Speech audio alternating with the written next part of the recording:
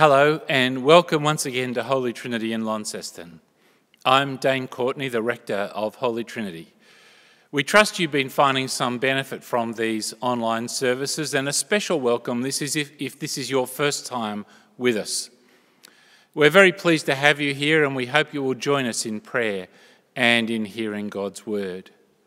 With me today are our organist Peter Schultz, as well as our Bible readers Irena and Chris. We'll be following the first part of the order for Holy Communion from a prayer book for Australia.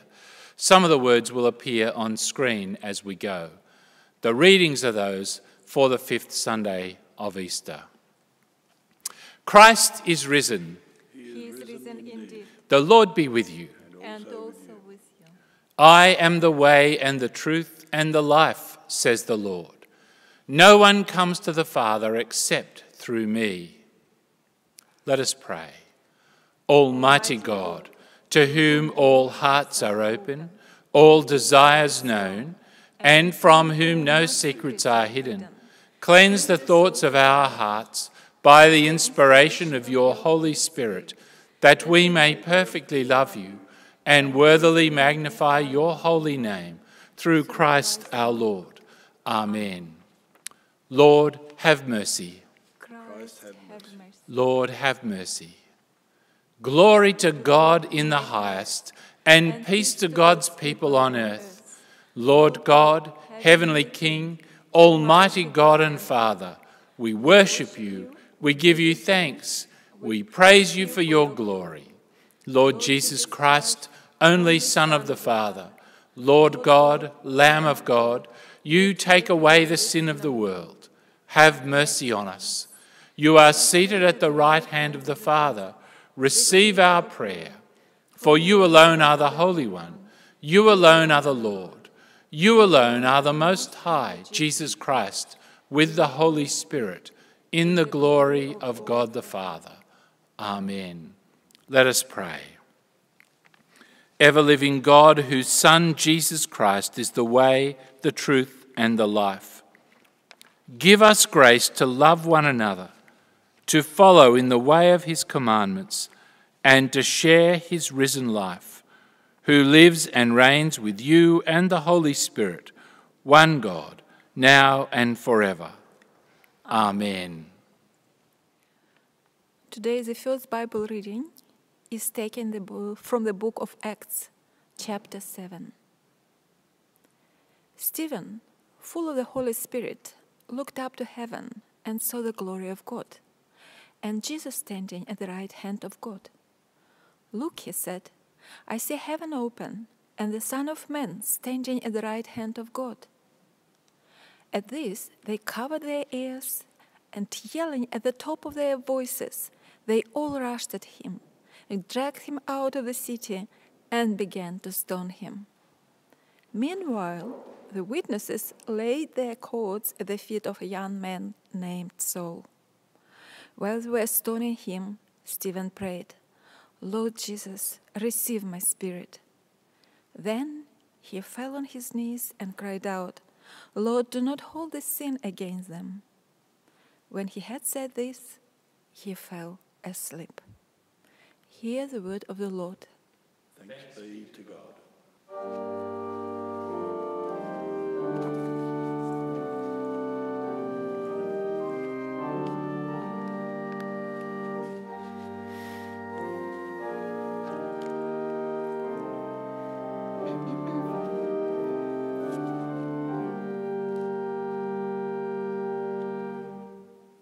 Psalm 31.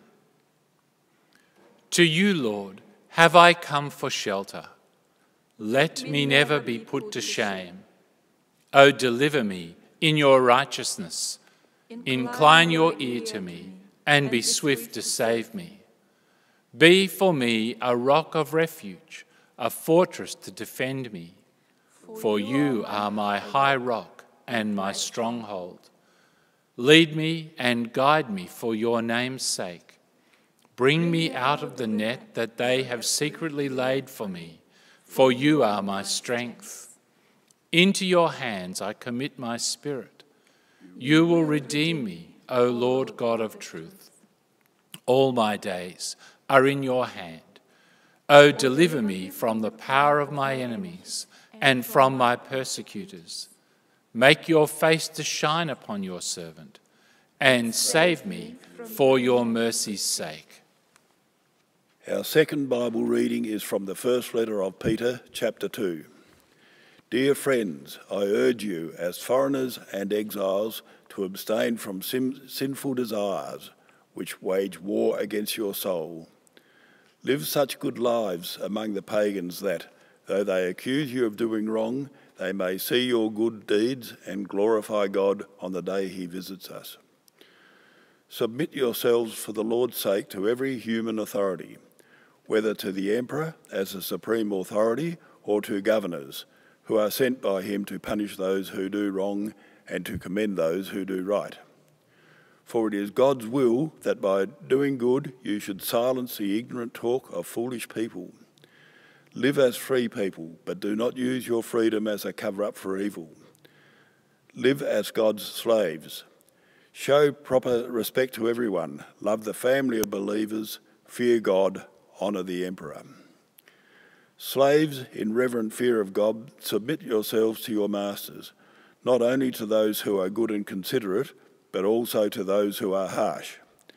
For it is commendable if someone bears up under pain of unjust suffering because they are conscious of God. But how is it to your credit if you receive a beating for doing wrong and endure it? But if you suffer for doing good and you endure it, this is commendable before God. To this you were called, because Christ suffered for you, leaving you an example that you should follow in his steps. He committed no sin, and no deceit was found in his mouth. When they hurled their insults at him, he did not retaliate. When he suffered, he made no threats. Instead, he entrusted himself to him who judges justly. He himself bore our sins in his body on the cross, so that we might die to sins and live for righteousness. By his wounds you have been healed. For you were like sheep going astray, but now you have returned to the shepherd and overseer of your souls. Hear the word of the Lord. Thanks be to God.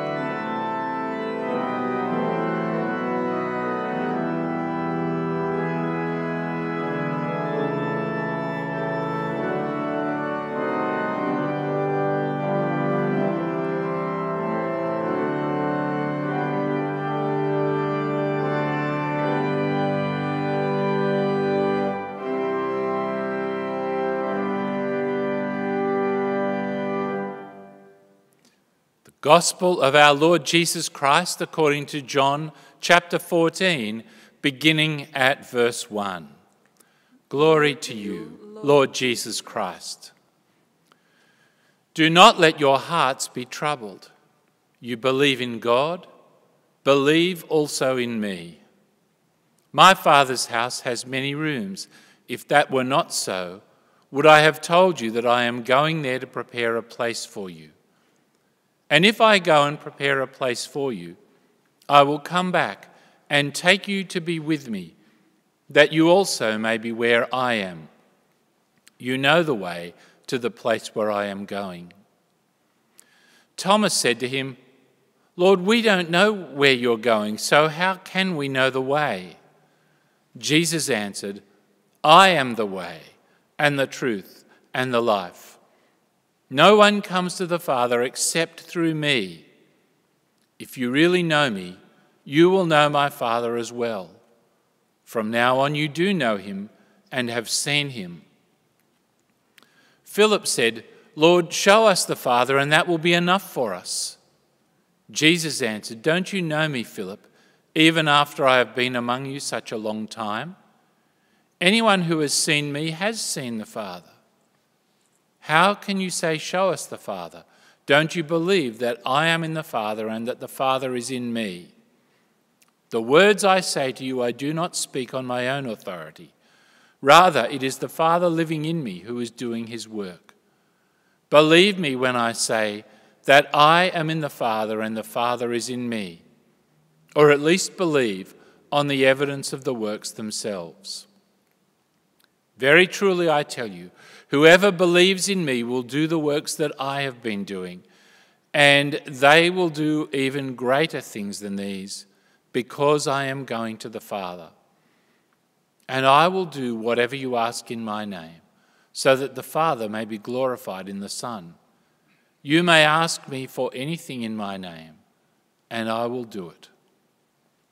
For the gospel of the Lord. Praise to you, Lord Jesus Christ.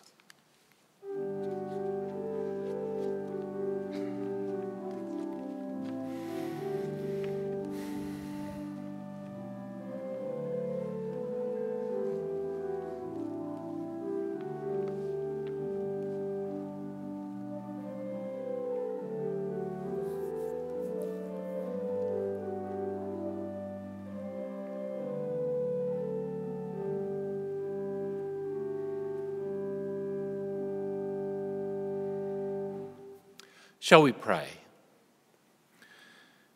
We thank you again, Lord, for your word. Help us to hear, to understand, and to make this part of our lives. We pray in Jesus' name. Amen. The good life. What comes to mind when you hear that expression, the good life? It was the name of a popular sitcom in the late 1970s. There's a book of that name by Australian social researcher Hugh Mackay, or even a cookbook with the same name. Not to mention a holiday rental in Borley Point, New South Wales, a B&B in Perth, Western Australia, and an ethical farm in Victoria's Macedon Ranges, and they're just a sample. In truth, it's a question that men and women have sought answers to for millennia. What is the good life? What does it mean to live a good life? The heart of today's passage from Peter's first letter is his urging his readers to live good lives. Indeed, such good lives that those around may see your good deeds and glorify God. We'll come to that in a moment, but first a quick recap on where we've come to in this letter so far. Peter, a prominent member of Jesus' disciples and now a leader of the church, is putting pen to paper somewhere in the early 60s, so around 30 years after Jesus' death and resurrection. His readers, whom he calls exiles and foreigners, live in a variety of places, but most of them around the area we know today as Turkey, and they came from both Jewish and non-Jewish backgrounds. Yet these are all people, as are we, his later readers also. that God has chosen to be his in Christ. And he reminds us that our hope flows from the fact that God raised Jesus from the dead. Whatever trials may come our way and whatever grief we may suffer for a little while, all serve to refine and prove our faith in Jesus genuine, to his praise, glory, and honour. He urges us to set our hope consciously on the grace to be brought to us when Jesus Christ is revealed at his coming. For we were redeemed with the precious blood of Christ. And the flow on is that we should love one another deeply from the heart.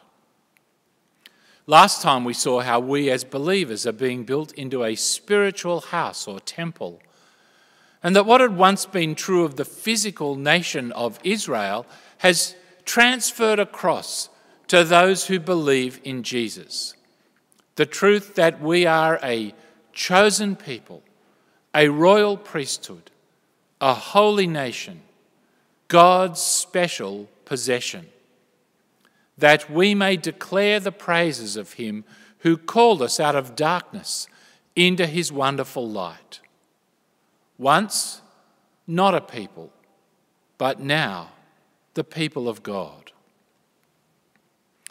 At this point in the letter, Peter turns his attention to the implications of all these things for our lives as believers.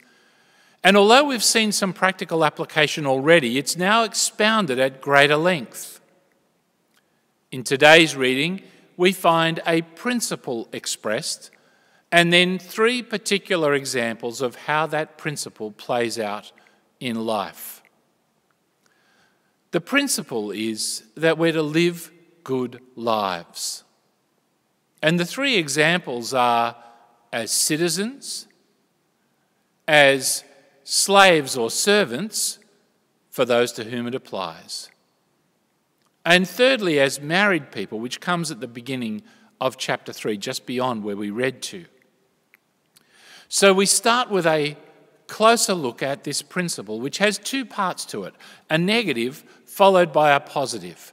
Dear friends, I urge you as foreigners and exiles to abstain from sinful desires which wage war against your soul.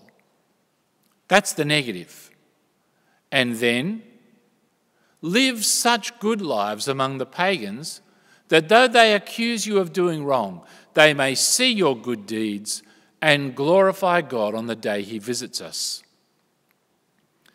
Notice again Peter's insistence that wherever we happen to find ourselves, we're living in a place that's not our true home. We're foreigners, exiles. Perhaps some of them literally were foreigners, strangers in the places they now lived. But even those of us who've never moved more than a few kilometres from Launceston are still, on Peter's view, foreigners. When we belong to Jesus, our true home is somewhere else. And here, or wherever you may be, we're in a place that will inevitably make life as a believer challenging. Partly that's because we ourselves are not yet made perfect, and so there are still sinful desires that affect us.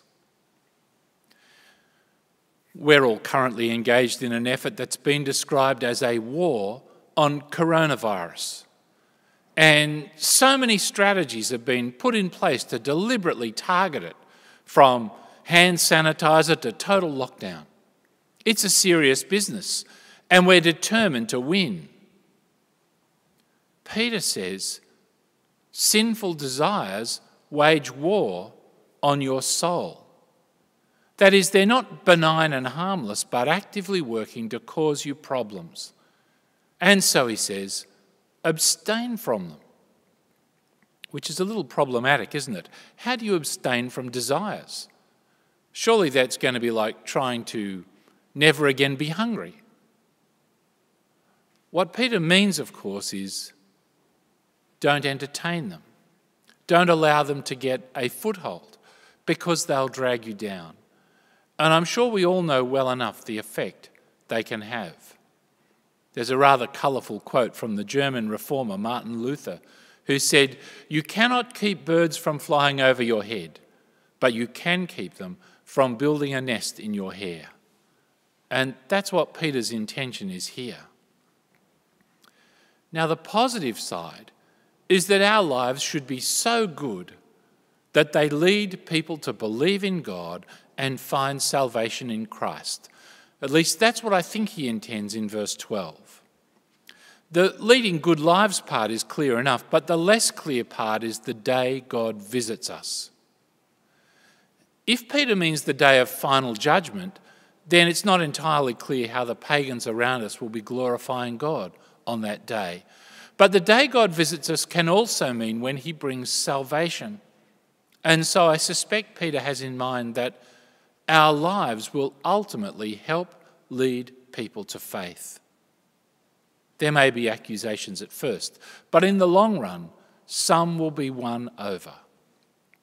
Either way, our lives are to promote the honour of God, which is a huge responsibility when you think about it. So in case we're then left wondering how on earth we might do that, Peter discusses these three particular examples, and we'll spend most of our time on the first one, touching just briefly on the other two. Peter calls on his readers to submit willingly and for the Lord's sake to human authority. Many years ago, as some of you know, I was very briefly a high school maths teacher. Jobs were scarce at the time due to an oversupply of teachers, but I ended up with one somewhat unexpectedly in a very prestigious Anglican boys' school in Sydney. I was only there for a year, and it's such a long time ago that it's hard to remember much about it. But one thing I do remember is that this passage from 1 Peter was the school Bible reading, read by the head prefect on every formal occasion, and read from the authorised version in which verse 17 is very dramatic. Honour all men, love the brotherhood, fear God, honour the king. You could scarcely think of a reading more tailor-made for a school founded in the late Victorian era, whose purpose, among other things, would have then been to turn out fine young members of the British Empire and loyal subjects of the Crown. But that's not the world Peter's first readers lived in. The kings they knew were no benevolent figurehead of a democratic parliament, but the capricious and unpredictable emperors of Rome.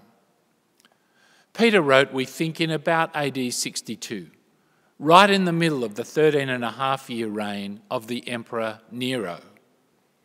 Nero's first few years, I understand, went quite well, but for reasons no one seems to quite know, he then killed his mother, who'd been one of his major influences, after which, as one writer expressed it, Nero lost all sense of right and wrong and listened to flattery with total credulity. Soon after Peter wrote, there was a great fire in Rome, which some said Nero himself started so he could rebuild the city to his own tastes. Tacitus wrote that Nero accused Christians of starting the fire to remove suspicion from himself, with many Christians arrested and brutally executed by being thrown to the beasts, crucified, and being burned alive. What do we make then of Peter's assertion that these authorities are there to punish those who do wrong and to commend those who do right? Do we imagine that Peter might have written differently if he knew what was soon to come?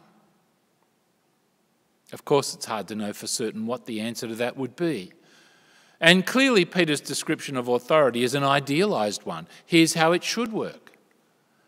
But I suspect Peter wouldn't change his mind on the importance of giving due respect to human authority because of the Old Testament insistence that the greatest rulers of the earth, and even those that act wickedly, are put in place and indeed removed as well by God himself. But also because of the example of Jesus, an example that Peter had seen at close hand. The final verses of our reading are full of allusion to Isaiah 53 and connecting it to the example of Christ, verse 21, who suffered unjustly at the hands of human leaders. God's will, Peter says, is that we should do good, not using freedom as a cover-up for evil, but doing good so that God is honoured. I'm sure I don't need to tell you that in recent years we've all become aware of Christian leaders who've not lived good lives, who have used freedom as a cover-up for evil, and who've brought dishonour to God and his church. And if there's a lesson from all of that, then perhaps it's that it happens far more easily than we'd like to hope. So these are words to take carefully to heart. Our situation, of course, is very different to that of those under the Roman Empire in at least one respect, and that is that we get to vote. We get to participate in the processes of government. So part of honouring the emperor in our situation is going to be taking those responsibilities seriously, voting thoughtfully and prayerfully. Show proper respect to everyone. Love the family of believers. Fear God. Honour the emperor. Now, the second example is that of household servants or slaves, among whom there were a good many early believers. It's neither a commendation of slavery nor a condemnation, but purely about how the principle of living a good life works out if that's what you happen to be. It recognises that some masters are good and considerate, in which case it's presumably quite easy to do good, but that some are harsh and unfair, as can be true generally in life. Peter's instruction is built firmly upon Jesus, who suffered for us, leaving us an example that we should follow in his steps. Again, it's worth saying that Peter saw Jesus' suffering up close and was no doubt deeply affected by it, coming to understand thereby that the calling of Jesus' followers was to be like him in every situation. Now, if you've been trying to read through the letter each week, as I know some have, then you'll know that the first part of chapter 3 speaks to wives and husbands. The lectionary readings skip over this part, which is unfortunate because a whole lot more of us are wives or husbands than are slaves. But of course, these are touchy subjects and written to a situation that was a little different to ours. For a woman to marry, even hundreds of years ago, let alone thousands, involved significant risk. She'd leave her own family and did not know how she'd be treated, whether kindly or harshly. On top of which there was the whole question of whether she'd survive bearing children, for many didn't. And yet singleness wasn't really an option either for most, unlike the world we're used to. And so Peter speaks of wives as being the weaker partner.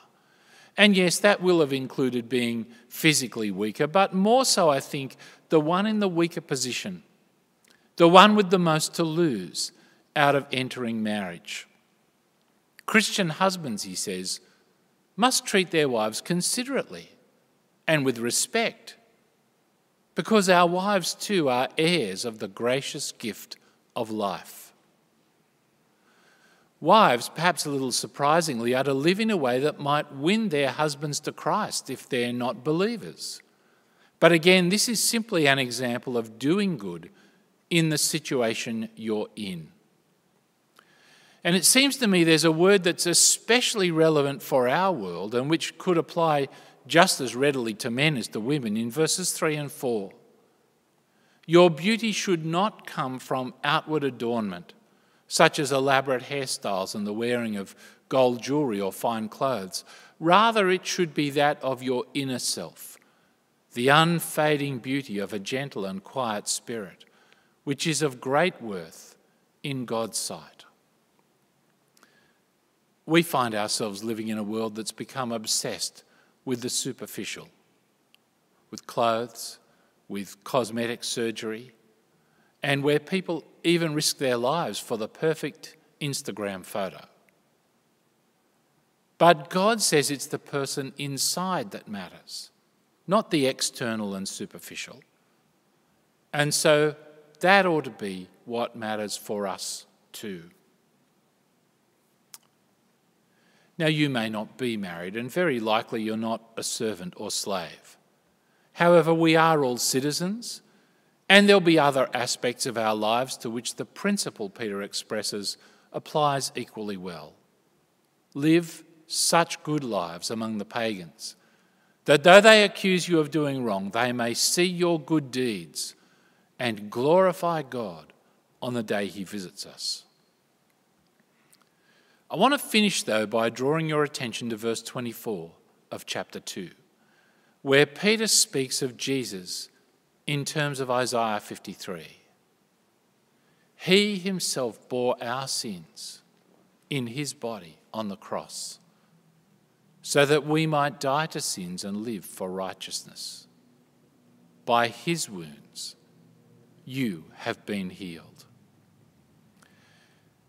Here again is the message of the gospel, the gracious promise of forgiveness. If we're honest, we'll know that we'll try to live good lives, but muck it up often enough. But here, in this wonderful statement, is the remarkable truth that Jesus carried our sins, yours and mine, so that we did not have to bear them ourselves. The wonderful message of forgiveness for all who put their trust in him.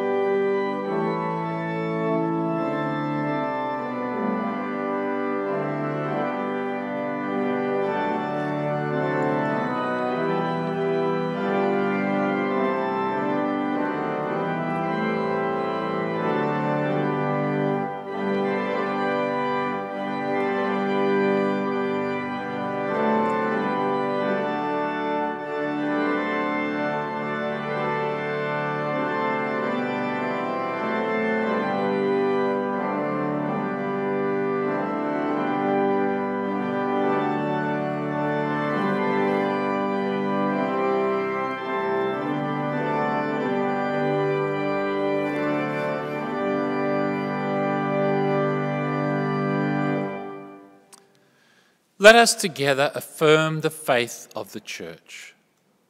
We believe in one God, the Father, the Almighty, maker of heaven and earth, of all that is seen and unseen. We believe in one Lord Jesus Christ, the only Son of God, eternally begotten of the Father, God from God, light from light, true God from true God, begotten, not made, of one being with the Father. Through him all things were made. For us and for our salvation, he came down from heaven, was incarnate of the Holy Spirit and the Virgin Mary, and became truly human. For our sake he was crucified under Pontius Pilate. He suffered death and was buried. On the third day he rose again, in accordance with the Scriptures. He ascended into heaven and is seated at the right hand of the Father. He will come again in glory to judge the living and the dead, and his kingdom will have no end. We believe in the Holy Spirit, the Lord, the giver of life, who proceeds from the Father and the Son, who with the Father and the Son is worshipped and glorified, who has spoken through the prophets. We believe in one holy, Catholic and Apostolic Church. We acknowledge one baptism for the forgiveness of sins. We look for the resurrection of the dead and the life of the world to come. Amen. Let us pray for the world and for the Church. God our Father, we are reminded by your word that this world is not our true home, and that we live here as foreigners and exiles. Yet you called your people long ago to seek the peace and prosperity of the city into which you had carried them into exile, and so we ask your blessing on our world. Grant wisdom and integrity to all who hold offices of leadership, and strengthen your people to give due honour to the human authorities which you have set in place. Lord, we long for the day when all will seek to do good and promote the welfare of others. As we continue to grapple with the impact of COVID-19, please restore our community life and limit the spread of this disease. Lord, in your mercy, hear our prayer. Lord, strengthen and uphold your church, those you have called out of darkness into your wonderful light. We ask that your Spirit will graciously use the efforts of all who proclaim and teach your word today, in whatever form. Please bless our churches in Tasmania and enable them to remain faithful in spite of the restrictions on meeting and the decline in income. Keep us earnest in prayer and ever mindful of your call to make disciples of all nations. Lord, in your mercy, hear our prayer.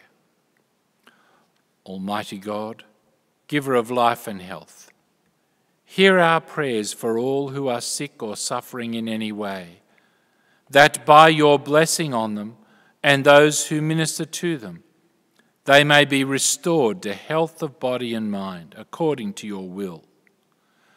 Grant success to those who seek vaccines and cures for the coronavirus, and protect all who give themselves to caring for others, whether as frontline medical workers or as administrators, cleaners, and others whose work can be critical but unseen. Lord, in your mercy, hear our prayer. Lord, you invite us to pray in Jesus' name and promise to grant our requests. We ask that our lives may indeed bring glory to you and lead others to faith in Christ.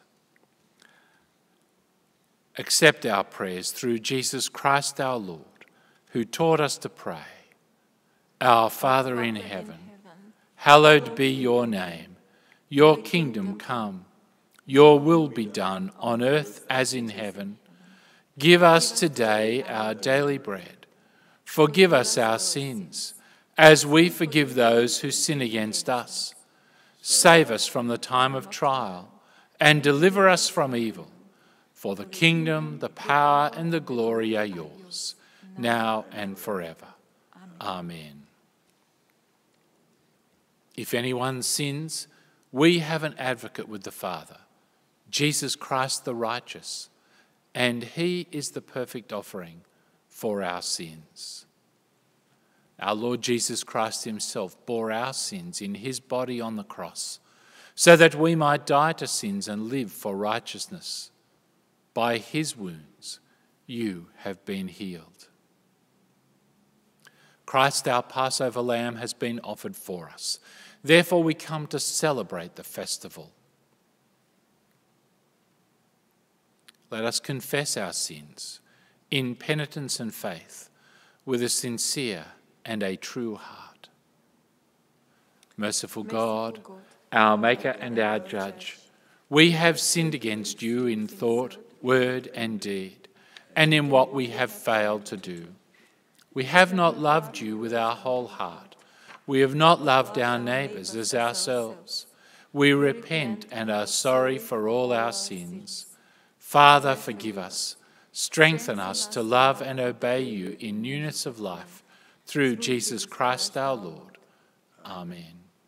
Almighty God, who has promised forgiveness to all who turn to him in faith, pardon you and set you free from all your sins, strengthen you in all goodness, and keep you in eternal life, through Jesus Christ our Lord. Amen. We are the body of Christ. His Spirit is with us. The peace of the risen Lord be always with you. And also with you.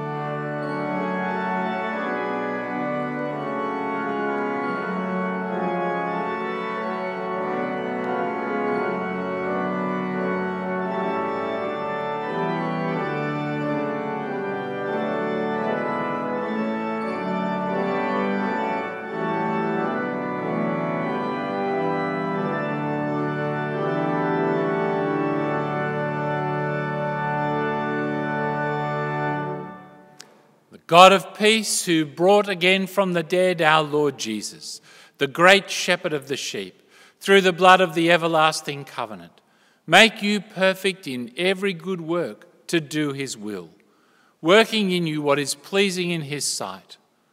And the blessing of God Almighty, the Father, the Son, and the Holy Spirit be among you and remain with you always. Amen. Go in peace to love and serve the Lord. In the name of Christ. Amen.